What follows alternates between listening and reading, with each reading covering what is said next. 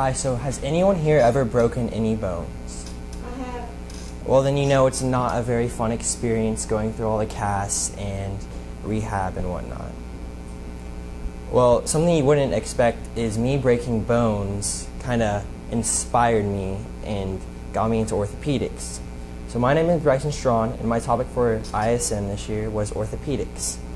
And some of the reasons why I chose it was because of experiences with broken bones. I spent a lot of time throughout my life in doctors' offices with orthopedic surgeons and doctors and physicians, and basically with all the sports. I basically played every sport you can imagine, and through all that, a lot of broken bones and injuries.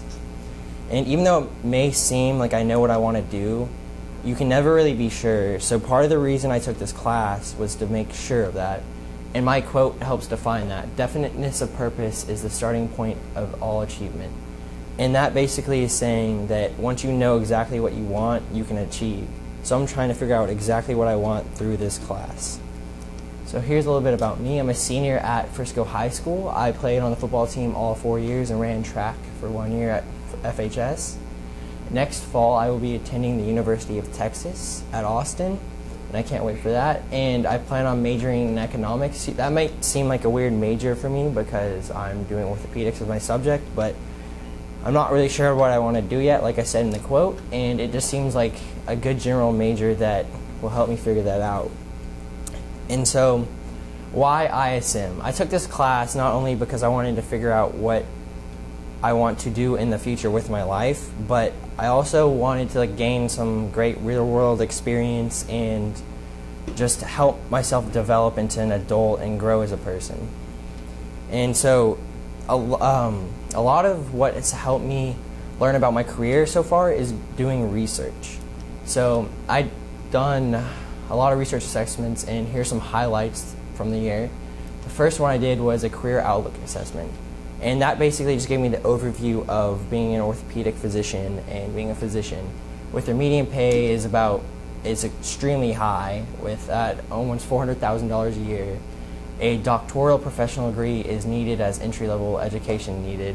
And that basically is saying that you have to take, after undergraduate, you have to take about 8 or more years of school, which is kind of scary to most, because that's a lot of school and a lot of money. And the job growth is very high at 18%, which is much faster than any average job growth. And basically, the difference between an orthopedic physician and a regular physician is orthopedic specifically works with the musculoskeletal system of the body. The next research assessment I did was specializations of orthopedics. So this isn't every single one, but this is just a majority of the specializations. And the first specialization is orthopedic oncology, and that picture in the top left corner, that shows a little tumor in the bone of the leg, and oncology deals with cancer, if you did not know. And it was just interesting getting to learn about that specific one, because there's a lot more pressure on you if you're that, because you got to deal with tumors and cancer. Next one is podiatry, and that deals with feet. Then there's pediatrics, which is a child orthopedic doctor. Then there's shoulder, spine, sports medicine, and hand and plastic, and most of those are self-explanatory, but it was just great to get to see all the different things that you could go into and how more specific, like being an orthopedic doctor is already specific, but then you can specialize even more than that and do one of these things and just learn so much about a specific part of the body so you can help people with that. The next research assessment I did was orthopedics and sports medicine, and I got interested in doing this research assessment from the last one because one of the specializations was sports medicine, and it's surgical and non-invasive. Non-invasive basically means non-surgical, where like you would expect like a cast for a broken bone or just like a sling. That's non-invasive, and it basically just focuses on athletic related injuries like sports, anything like that. And to become one of them, you have to go through a 1 to 10 year fellowship, which is a pretty big span. Like 1 year is really short, but 10 years could be a really long time. So that it's a little bit scary to think another 10 years after already being in med school for another 8 and doing that. So for my next research assessment, it was getting into medical school. And as you know, that is a very major part of becoming a doctor because you have to go to medical school to become a doctor. So I thought it would be a good idea to look into that more. And so some of the main points I learned from doing this research assessment was it is obviously necessary to becoming a doctor. You have to make high grades all throughout. Like, that's one of the things that this article stressed, was high grades are necessary. Like, you got to work your butt off in undergraduate so you can get into med school, because that shows that you're capable of doing the work. And then also you want to make yourself stand out. Later, when I talk about some of my interviews, like, I'll tell you about one of them said that they were a firefighter. But so basically just things like being a firefighter and anything that you're interested in other than being in the medical field that just helps you stand out as like a separate person, that makes the admissions counselors just remember you, like being a firefighter or anything like that. And then the interviewing process is crucial for it. That's like one of the major things in getting to medical school is the interviews for them. So practicing interviews is a very crucial part to that process, and this class is definitely helped out with that a lot. And then the last point was to apply to a lot and expect a lot of rejections from the schools. So that's basically saying, like, the more that you apply to, the more high the chances of you will get into one of them that you apply. And that makes a lot of sense. And then the next research assessment I did was why med students should study the business of medicine. And basically I learned how a lot of medical students come out of school and they lack any basic knowledge of the business world that's like that most people need, and it's actually crucial to being a doctor, because you have to deal with a lot of money and expensive with patients and everything and like your paychecks. So it's a very crucial thing to know as a doctor, and you wouldn't expect that because you just think that they're a doctor, all they have to deal with is medicine and not business. And so the next major point was healthcare and reform makes it necessary. So at this point in time, as you know, Obamacare and other healthcare reforms are like changing the whole medical industry and profession. So knowing a lot more about business helps you out a lot more with knowing how to deal with that and how that's going to affect you in your profession in the future. And then one of the last points was it's important for a doctor to oversee and market clinic. So basically that's more if you have your private practice or you like work with other doctors in a group practice, but still like knowing that basic business knowledge is very crucial and important for you to be able to oversee, like market your clinic, know how to deal with patient accounts and stuff like that. And that was just a very useful article. And the next research assessment I did was Obamacare's impact on doctors. And I kind of got interested in this from the last article talking about all the reforms in healthcare. And it basically talks about how it doesn't exactly have a positive effect on the medical profession in any way. And it talks about how it compromises the independence and integrity of medical professions, how like there's more government control over all of the doctors and what you do, so you don't get to do what you want to do as easily. You don't get to treat patients as easily either. And also it's like a flawed physician payment system, and it basically just, the way that the Obamacare works is it doesn't exactly, it makes everything a lot harder for physicians overall getting paid and with dealing with patients. And also it doesn't cover what all patients need to be covered, which is what I think is a crucial part of that. And with one of my interviews I learned more about this also, like how patients will go into the doctor and will need to like they'll just go in to consult with the doctor, and the Obamacare plan will cover that. But then whenever they actually have to get a surgery or something that's very like that they actually really need, then Obamacare, the healthcare plans like that will not cover that. And that seems like it's kind of a waste, because what they need to be covered isn't getting covered, so it kind of seems pointless. And the last research assessment was our UNT visit this year, and I went to 2 classes while I was there. And the first one was sociology of sport, and we talked about student athletes' troubles in school, and it was really interesting because it helps you take a different look at things. Like, instead of looking from the perspective of just like they're an athlete in college, like they got their life set, it basically shows how most don't go professional and they need like that college degree, but also the problem is like they don't get helped out enough to pass their classes, and like because they're so busy with all their athletics and sports, they're constantly like practicing that they don't have time to actually do the schoolwork that they need to do to graduate and get a degree with. That's vital to their whole college experience. And that class was really interesting. I really enjoyed that. And then the next class I went to was Intro to Kinesiology. And basically, kinesiology is the study of movement and body movements. And in that, we talked about the different careers in kinesiology. And basically, we talked about how there's like physical therapists, health instructors, and just a lot of basic things that like that. And even though these aren't careers that like interest me, it was just interesting to see like all the different careers that are out there in the study of movement and just like that health career. And then the next thing that I did this year, which was a major part of ISM this year, was the interviews. And I did 5 interviews with different orthopedists specializing in different things. My first interview was with Dr. Shane Miller, and he works at Children's Medical Center Plano, and he's a pediatric sport medicine and orthopedic doctor. And whenever I talked with him, I learned about sports medicine and basically how it, like I said in the research assessment, how it specializes with any athletic injuries and helps heal athletes. And then he also emphasized to me to pursue the career that is fun for me. Like no matter what it is, if it's fun for me and if it's what I want to do, then do it. Like don't do things just for the money or like because of the stability, or just do it if it's fun for you. And also a key point that he emphasized was communication, and basically being able to communicate with the patient is vital because you need to know what's wrong with them and you want to know every little detail so you can help heal them. And also, to be able to do that, knowing Spanish is very important in the South, as we know. Like in Texas, a lot of the population speaks Spanish, and some people don't speak English at all.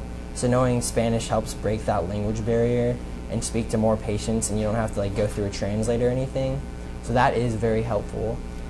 And the next interview I did was with Dr. Robert Taylor, and he works at Stonebriar Foot and Ankle, and he's a podiatrist. And podiatry is basically the orthopedic doctor for the foot and ankle. And he emphasized, like the last interview, was to make sure you do what you want in life. And like basically just talked about how you shouldn't do things because of the money. You should do it because it's what you want to do and nothing else matters. He also emphasized that listening is very important, and make sure you have the right motivations. The listening part, like with the last doctor, communication, how you need to listen to the patient and really hear what they're saying, not just, there's a difference between listening and hearing, and how hearing is just like hearing them say the words, but listening is really taking in what they say and applying it. And then he said to make sure you have the right motivations. That's basically saying, applying to the whole make sure you do what you want, where you should do what you want because it's what you love and what you're motivated to do, rather than be motivated by money or some other circumstances. The next interview I did was with Dr. John Crates, and he works at Plano Orthopedic Sports Medicine and the Spine Center, and he's an orthopedic surgeon and foot and ankle specialist. And what interested me with this interview was how he became interested in orthopedics in the same way as me, because he, as a kid, he did play lots of sports, and he actually got injured to the point where he could not play anymore. So then he just worked with like the team doctors and stuff, which was really cool to me to see how that's how he got interested, and it's really similar to how I got interested in the field. And he talks about how the path to becoming a doctor is challenging, and I mean that's pretty obvious because you have to go through 8 years of medical school. I mean, you first have to get into medical school, but then on top of that, 8 years of medical school, and then residency and fellowships. So the path to becoming a doctor is an extremely hard one, and you've got to be motivated to do it. And he also reiterated the points of communication and listening and how important that is to the whole process of patient care and interacting with patients. The next interview I did was with Dr. Kendall Carl, and he works at Texas Spine Consultants, and he's a spine specialist. He talked about how business is important in medicine, and how Like in my research assessment, emphasized the points how most people do not know anything about business coming out of medical school, and how it's a vital thing to being a doctor, and how he just uses it every day. It also talks about how you can never clock out as a doctor. Basically, even whenever you're not on call, you're always working and you're always thinking about your job. It's like your job becomes your whole entire life. So basically, you never clock out because you're always working on something, learning something new, researching new things. And because the medical profession is always changing, so you never can clock out, really. It also talks about the negativity of Obamacare and how it's had a negative effect on him and his business. And also talks about how ignorance is bliss. This kind of applies to the whole medical school thing, and how you need to have tunnel vision and focus on what you want, not think about how to get there. And that applies to the whole medical school thing, where like you got to think about becoming a doctor rather than the challenge of going through medical school and all the hard things. So I guess that applies to the whole ignorance is bliss thing, because like the less you know about what you have to do, the less you'll doubt it's what you want to do. Because if you think about the whole, like even me now, after doing all the research, seeing how long it takes and what all you have to do to become a doctor, it kind of gives you a little bit of doubt, even if you know it's exactly what you want to do.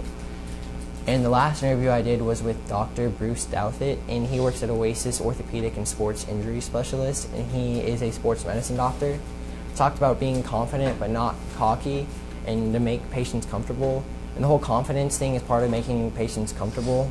And having a sense of, like, being cocky, patients wouldn't exactly like you, and it just comes off bad. But being confident makes the patients feel comfortable, because like you know exactly what you want to do, and like you know what you're doing to heal them. And everyone wants to know that the doctor taking care of them knows what they're doing and will treat them the right way. So that's a very vital part to patient care. He also talked about the future of medicine and how it not only is going into very technologically, but also business, and how everything, like technology is taking over. So you need to like not only going through medical school, but taking like computer science classes and any kind of tech classes are very important, and helps you learn a lot more. Because like I've seen, from what I've seen, there's a lot of technology that goes into like computers and stuff, so it's very important to that. And also he talks about business and reiterated the point of the whole, talked about all the medical care stuff and how business is important for that, and will be important in the future whenever things change. And so those were my 5 interviews, and now to my mentor. My mentor is actually Dr. Kendall Carl, who I had my 4th interview with.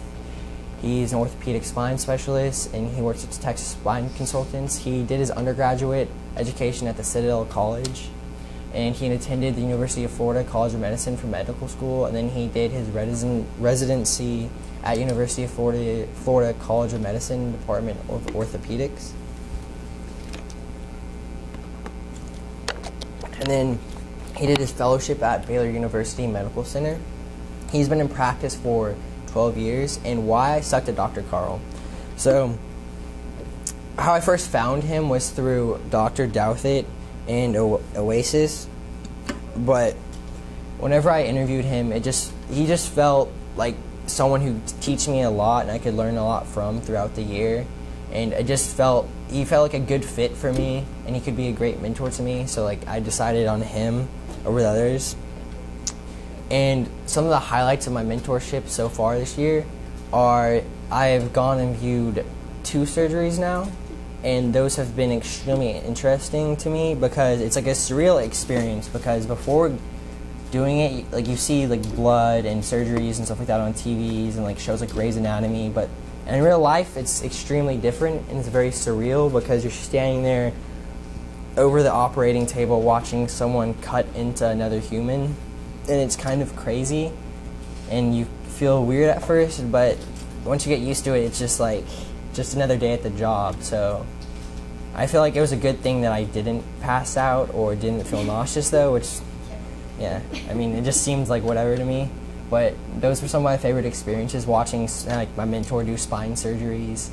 I really enjoyed interacting with other doctors doing it, and just like the whole environment of the operating room. And it there's some great life experiences that I'll probably never forget. And next was my original work. And so for my original work, I did a general step-by-step guide to diagnosing a patient. How I did it, I did a lot of not only observing my mentor, but also research. And by doing that, I could just figure out the basic process that my mentor and other doctors go through to figure out what's wrong with the patient and how to heal them. And what I learned from this whole process was I learned a lot about patient care and everything that goes into treating the patient and what all needs to be done, like from start to finish. And the real world purpose of this is for people who don't know much about medicine. They can look at this and see how to go how to go through the thing. And then also interns at hospitals and any people who are just now getting started off in the medical profession and world of medicine, they can look through this and kind of get a general idea of what they should be doing if they're not exactly sure. And so, general steps to diagnosing patients for orthopedic spine specialists. And step one is before meeting with a patient, all of their charts and information should be thoroughly looked over. Basically, this is looking through the patient information, making sure they don't have any prior conditions, and learning about the patient, which is really important to the whole thing in constructing diagnosis, because there might be a little thing from their past that helps you figure out what to do and what you can't do. Like, they might be allergic to some medicine or some kind of treatment might be a problem for them. Next step is, depending on the problem, next step would be to take a CT scan, X-ray, and or MRI of the patient's affected area. And these should be gone over thoroughly by the radiologist and by yourself, the physician, to catch all visible issues. Just by looking at this, you can learn a lot. And from being with my mentor, I've seen this a lot of the time. Like, he'll just look at the CT scans and like see exactly what's wrong with the patient and see where it's originating from. And it's really cool how much you can see and how like distinct it is in showing the inside of the body. Next step, step 3, is to speak with a patient thoroughly about their situation. You can get a lot of information just by talking to them, and this reiterates the whole communication is key part I talked about earlier in my research and interviews, and how you need to get as much information from the patient as possible so you can give a accurate diagnosis of them and figure out how to heal them. Next step is step 4. It's physically examining the patient's area of which the pain is originating from. And step 5 is, when dealing with the spine, there's numbness. Like, part of figuring out what's wrong with them is numbness or loss of strength. If they might have that in their feet or hands, that helps you originate where it's coming from. Like, if there's pain in the hands, it usually originates from the upper back and the thoracic spine, where if it's like pain and numbness in the feet, it usually comes from the lower lumbar spine. And then the next step is, depending on if they have loss of strength or numbness in their feet and hands, you do range of motions tests. Like with the feet, the doctor will have them stand on their tippy toes and then stand on their heels and things like that, just to make sure like they have strength and are able to do that. Next step is, by this point, diagnosis should have been reached, and then you would be talking about treatment options with the patient. And at the end of the day, it comes down to what they really want. Like, even though you might suggest surgery and going one way, they might not want surgery, so they might just not do it. And you just gotta go with them. You can't make them do what they don't want to do. It's all about patient care. And so basically, you just go over. There's like different ways that you can. There's many different ways that you can heal spine stuff. And there's basically, you can do injections, which are just injecting around the nerve, and that helps with pain. And then there's like creams you can put on the back, actually, that helps like with the pain also, and medication. And there's also like surgeries, as you know. And then that was the original work. And for my final product, I did ACL injuries and their prevention.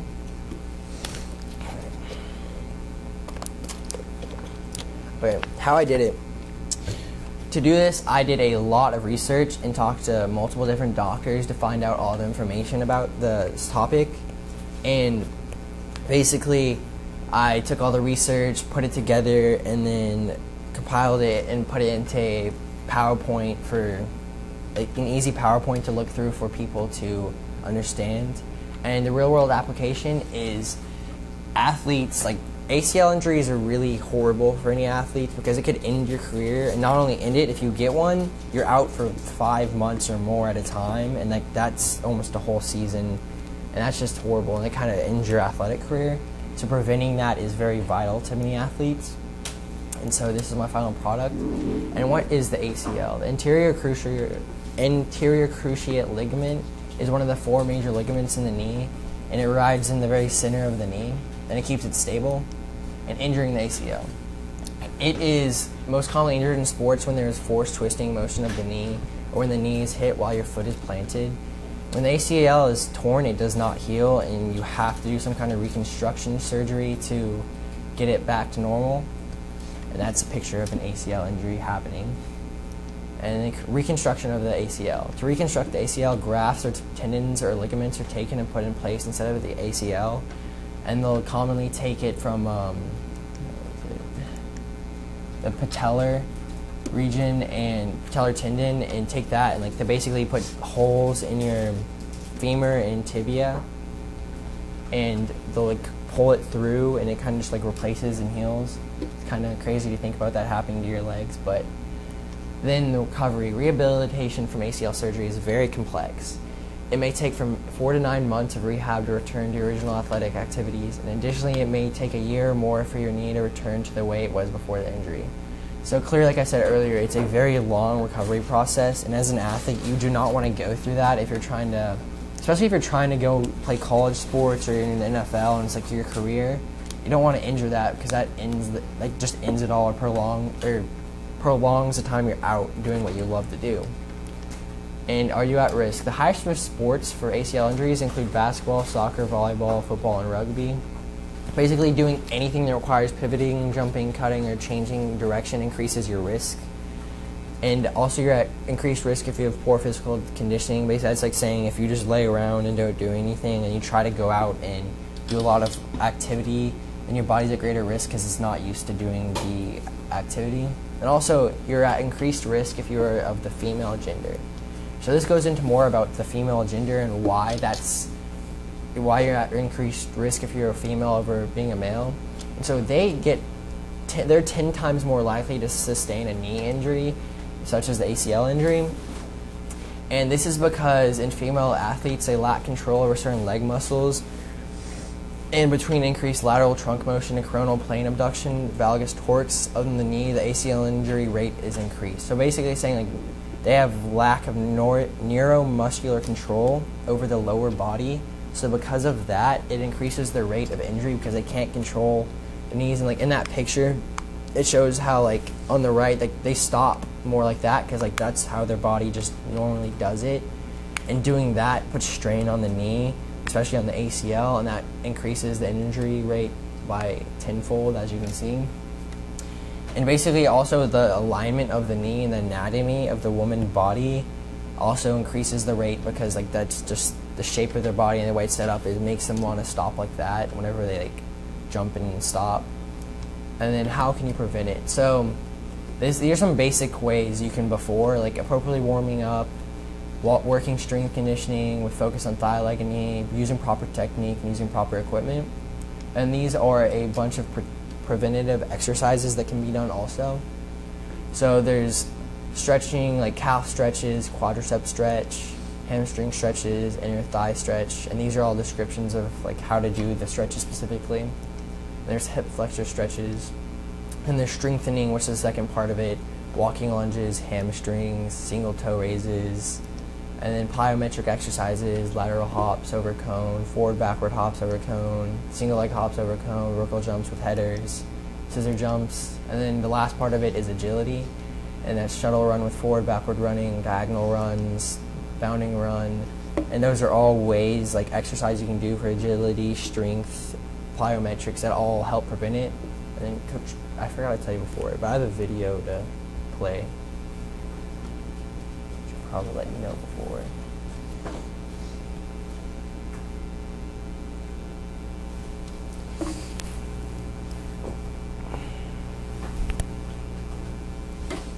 Can you open that? I forgot. I gotta like click the link and put it on.